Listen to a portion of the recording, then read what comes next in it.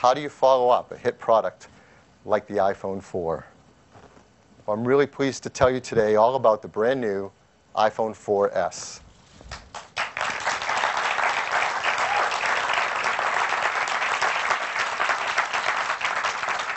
Of course, it starts with the Retina display.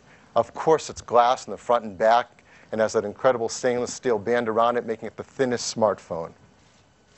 But don't be deceived, because inside, it is all new. So how's it different?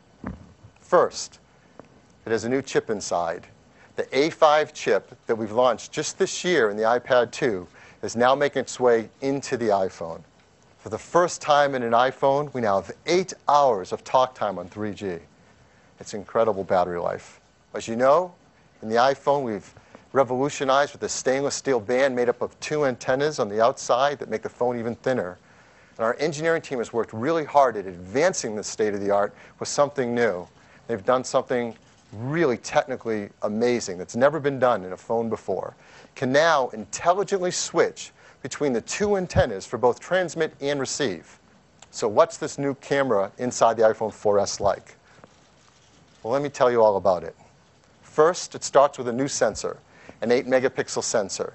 This lets you take photos that are 3264 by 2448. That means you can print out an 8 by 10 glossy photo that's pixel perfect. It's gorgeous.